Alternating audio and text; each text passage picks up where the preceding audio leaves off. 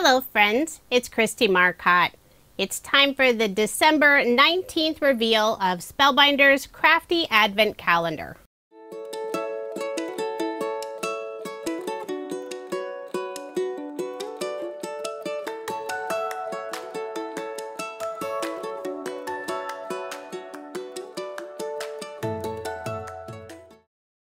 If you have the Advent calendar and haven't looked at the December 19th item, you may want to pause the video.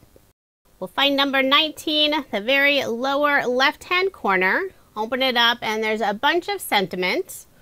I'll remove the paper wrapping and it looks like we have a sentiment stamp set.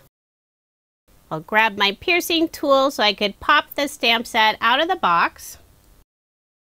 Then I'll hold up the sentiment on a piece of white cardstock so you can see the sentiments. We have a thank you and it's a little bit larger.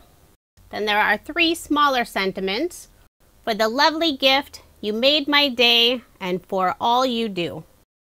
The pattern paper I'm using is from Doodlebug Designs Hello Again collection. I will be using a card sketch for inspiration. This is from Sketch Saturday. It's number 740.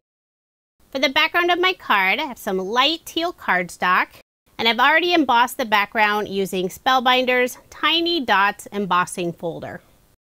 I selected 3 pattern papers for the strips that go diagonal on the left side of the card. I have this beautiful butterfly design, some tiny flowers, and a tone-on-tone pink pattern. The strips are wider than the card. I'll put adhesive on the back, adhere all 3 strips down. Then I'll flip over this panel, use my scissors, and trim off the extra. For a little bit of shine and separation between the 3 pattern papers, I'm adding Love from Lizi peel-offs. This is the teal mirror color in the pinstripe style. For the outside too, I'm using the widest width, and on the inside, I'm using the narrowest width. I am leaving the peel-offs just a little bit longer than the card panel. Then I'll wrap the ends around the back. The teal mirror color peel-off is one of my favorites, and it matches beautifully with Doodlebug's Hello Again collection. I'll add the final peel-off. Now I'll wrap the ends around the back, put ATG tape on the back, and layer this piece on some black cardstock.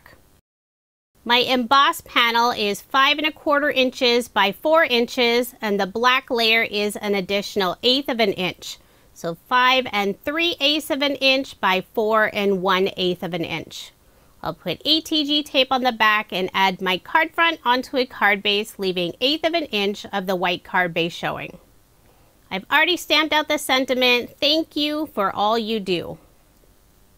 I'll layer both of the pieces on some black cardstock, and off screen I'll trim them out. For the second part of the sentiment, I did cut the left side at an angle, following the design of the card sketch. And I'll do the same thing for that black cardstock layer. Once I cut out the black cardstock layer, I'll flip over both of the sentiments, put foam dimension on the back. I'm using Honeybee Stamps black foam strips. But first I'll cut the left side of the sentiment at the same angle, and I'm leaving about 1/8 of an inch for the cardstock layers. Now I'll add the foam strips on the back of the sentiment. The foam is a 1 millimeter thickness, so it doesn't add a lot of dimension. I'll remove the release paper and add both of the sentiments in the lower right hand corner, following the design of the card sketch. Using a scrap piece of black cardstock, I'll cut a small banner. First cut a fishtail on the bottom, then I'll cut the right side in slightly at an angle, flip it over, and do the same thing on the other side. I'll put glue on the back and adhere it in the upper right hand corner. Now I'll pull out my wooden bowl of gem stickers that I've been using throughout the Advent calendar cards.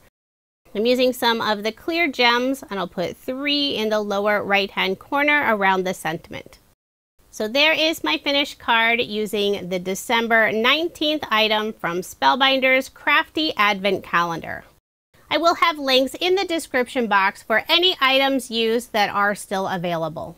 Be sure to come back tomorrow for the December 20th reveal and a card. Thank you so much for watching, and I hope you have a wonderful day.